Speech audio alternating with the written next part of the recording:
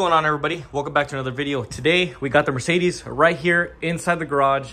We already got the front end all assembled up. The front headlight right here, this is what I was talking about. It's cracked right here, so this is definitely going to be replaced. I know they sell some lenses that you can just take this off and replace them. I'm not sure exactly what route I'm going to go, but I'm pretty sure I'm going to end up replacing this whole assembly. The front bumper, as you can see, the tabs are broken.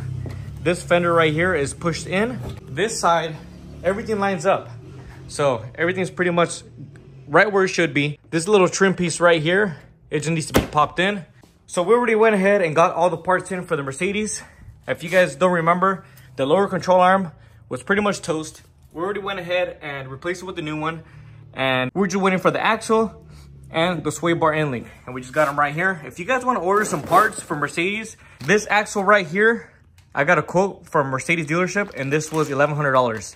So if you guys have a Mercedes and you guys want to buy some parts, I went ahead and ordered from mbpartsource.com. And these guys are located up there in Laredo, Texas.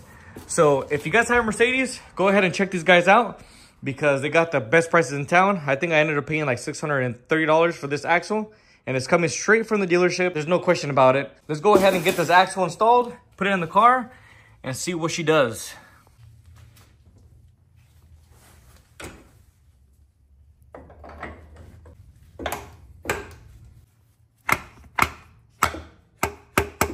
There we go. We're in. All right, so I finally got it in. A couple things to mention.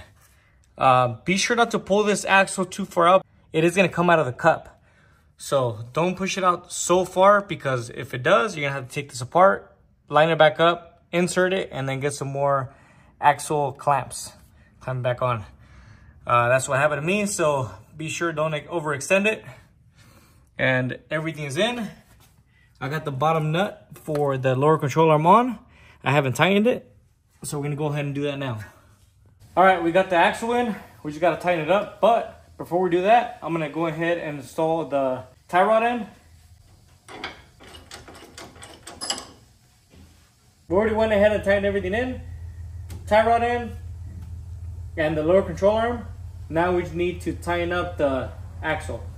So we're gonna get a screwdriver, stick it in here so the rotor won't rotate. Because what happens is it's gonna start turning. So we're gonna stick a screwdriver in here, and then we're gonna get that torque down.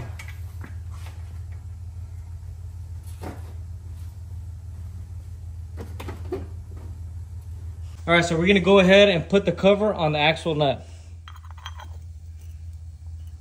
Okay. Hit it. That's it? Is it in? Yep. Okay. All right, so here it is. This is the GLB 250 we bought from the auction from Phoenix, Arizona. So I got a little ahead of myself and I ended up getting the car fixed before showing you guys exactly what was wrong with it. But now I'm gonna tell you guys. I ended up fixing the lower control arm, the axle, and the sway bar end link. I bought a new light and that's basically it. I just sent it out to the body shop. I was limited on time. So they fixed the fender, the bumper, they repainted it, and they fixed the driver door. So everything's pretty much done, ready to roll. I already got this thing registered and this thing runs and drives perfect, just like it was from factory.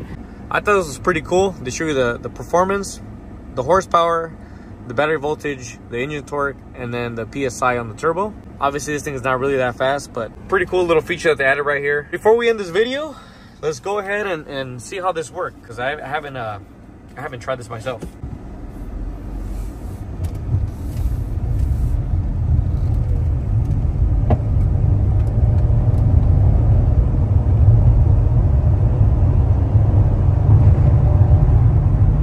Okay. All right. Not bad. I got ahead of myself on this one. I should record the whole process, but I was running low on time. So thank you guys so much for watching, and I'll catch you guys on the next video. Peace out, guys.